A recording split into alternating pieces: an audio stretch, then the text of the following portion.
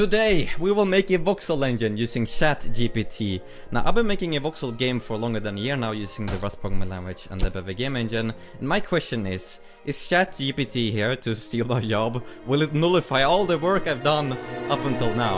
Let's find out.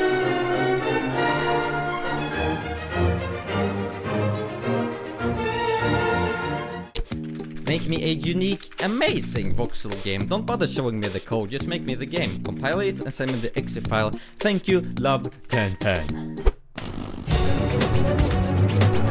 Spice, a teaspoon of sugar. Yeah, boy. Let's get those sausages out now.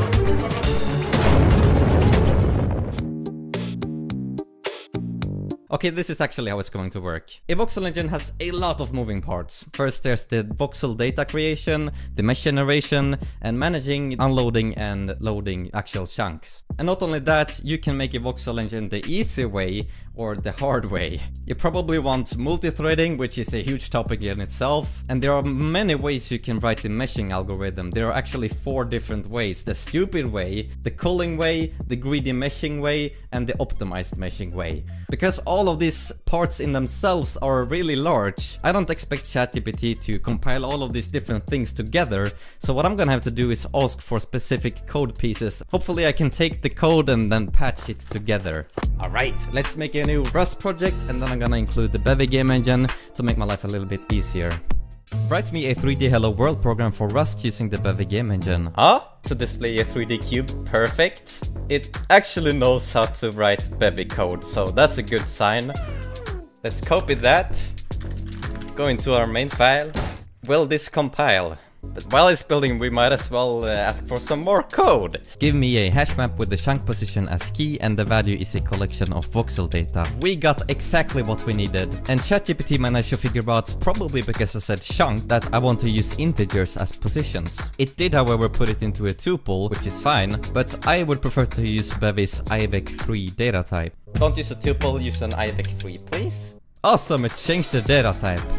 Except for some reason ChatGPT decided to change how we store our voxel data. Previously we had a vector of voxels and now all of a sudden we've wrapped the vector of voxels into a chunk struct. This random change of data types will unfortunately become a reoccurring pain in my brain. Data representation done, let's generate some voxels. Make me a function to generate some chunk voxel data.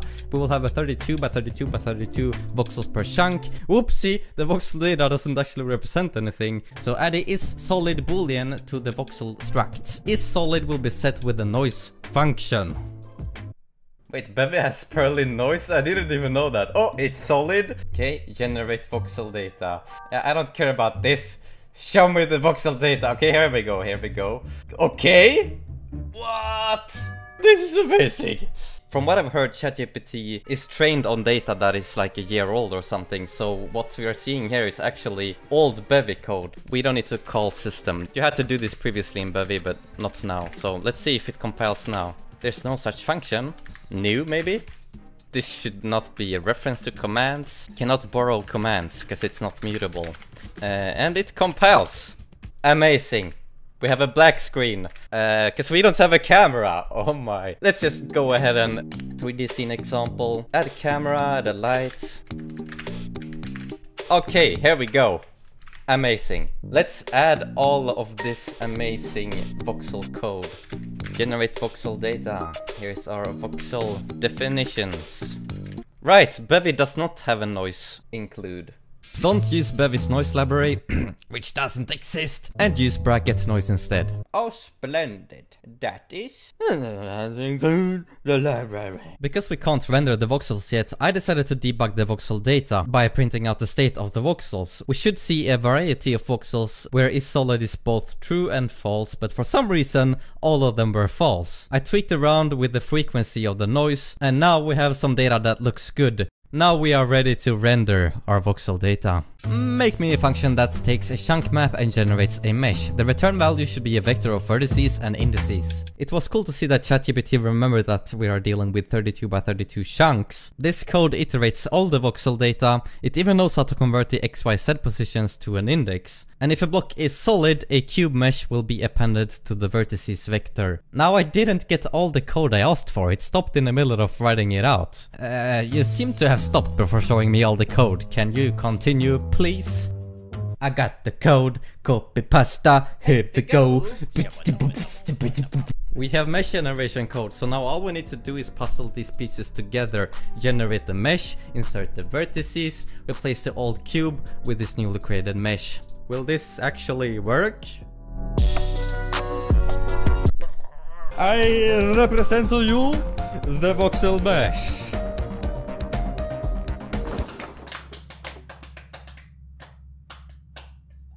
That does not look correct and we can't see everything. We need a camera controller. Write Rust code for a fly camera bevy plugin. Looking good, speed, sensitivity. Wait, what? Why do we have two queries? Okay, we get some move direction. This is nonsensical code. I had to manually fix some code errors, but we got a fly camera. Let's see if it works. Oh! Look, we got a camera, but it's oh, this camera is so bad. ChatGPT. This fly camera was so garbage that I eventually imported some code from my other voxel project because it has a fly camera that works perfectly fine. Y position is 1, that's good. Bottom face 0, left face 0, right face. It looks correct. It must be something wrong with the cube indices. The cube indices does not look correct. Why? The issue is with the winding order of the vertices in each face. Figured out exactly what is wrong. It's probably generated the indices in the wrong order. Okay, let's try this out. Yeah, it's still wrong. Remake the generate cube vertices function where the winding order is counterclockwise. Oh no, it changed the function input. Here it's sending in the vec3 and now it does this. Pain in my brain. Remake the generate cube indices function with the counterclockwise winding order. Don't you dare change the input. Start index, vertex offset. Okay, it just became dumber. This is beautiful Rust code. We make a vector and then we remap all of the values by adding the start index, so we don't need to add the offset every single place. Please write better Rust code. You're right, using map is a cleaner way to add vertex offset to each index. Here's an updated version. Why does it store the same value? Alright, thank you. Let's see if the indices are correct. Of course it's not. Yeah, I had to take the matter into my own hands because the vertices and indices were complete bogus. I had to draw a cube, write out the index numbers and figure out all the numbers by myself. This took me like 10 minutes. Not a lot of fun. Thank you, ChatGPT. The mesh is now correct, but you might have noticed that the rendering looks super weird, and that is completely my fault. I forgot to add normals to the mesh, which made the lighting calculations completely messed up. I added a normal to all vertices, but I made them all point in the same direction, which is why it still looks a little bit weird.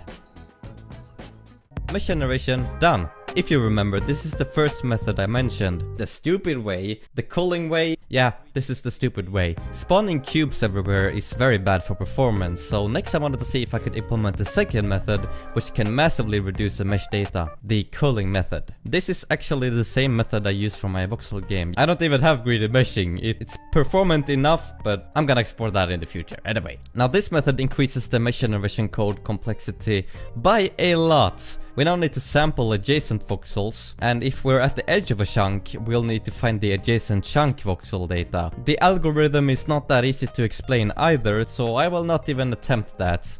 Sorry. Now it quickly became obvious that implementing this method with ChatGPT would not be a fun experience, especially considering working with large amount of code. ChatGPT would randomly change data types and many times it would get important details wrong. Unfortunately, we are going to have to stick with the stupid method. I wanted to integrate Bevy's PBR shader to make it look nice and pretty. ChatGPT could actually give us WGSL shader code, which was cool, but once again this is old WGSL code. I asked it to update the syntax syntax, which actually worked, but in the end I had to manually implement Bevy's PBR shader because integrating shader code like this was not a thing in Bevy previously. Now it actually looks decent. Look on our little chunk go. Amazing. There's only 2 things left to do. Number 1, subscribe to Tantan. Number 2, let's make the world infinite by loading and unloading chunks. Write some Rust code whose purpose is to signal when a chunk needs to be loaded or unloaded. For a voxel world. Chunks are loaded when in range of a certain player position. The code was actually pretty decent, but of course I had to do some minor tweaks here and there. I then integrated this chunk loading code into the Bevy entity component system, and it actually worked the first time I tried it. But of course we get a massive frame rate drop when the mesh is created. Of course, loading 9 chunks the same frame without multithreading, yeah, that's going to lag.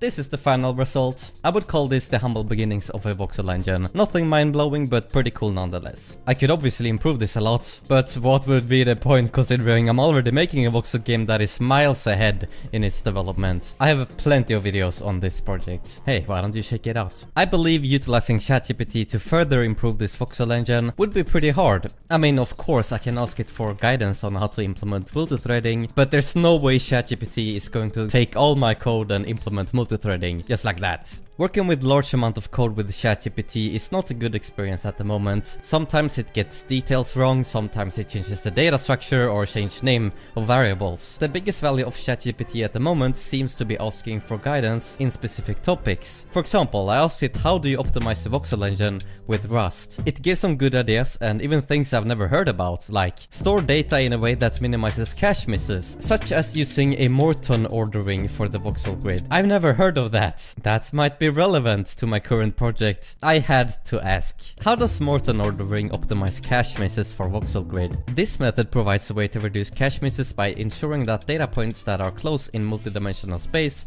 are also close in the linear array. Okay, that sounds cool. Oh, look at that, here's an article talking about Morton ordering for chunk voxel data. Isn't that amazing? A quick question to ChatGPT and I've learned of a method that might improve performance. That's where I'm gonna end this video, but to wrap it up, I'm gonna need the help of ChatGPT. Make a short rap for a video outro that is about why they should subscribe to my channel where I talk about Rust programming and voxel engines. Yo, it's time to wrap it up, but before you go, let me speak up. If Rust programming and voxels are your thing, then subscribing to my channel will make your heart sing. I'ma take you on a journey through code where Rust is a star and voxels explode. So don't be shy, hit that subscribe button now. You're not community with always fun in. Weird lyrics, but okay.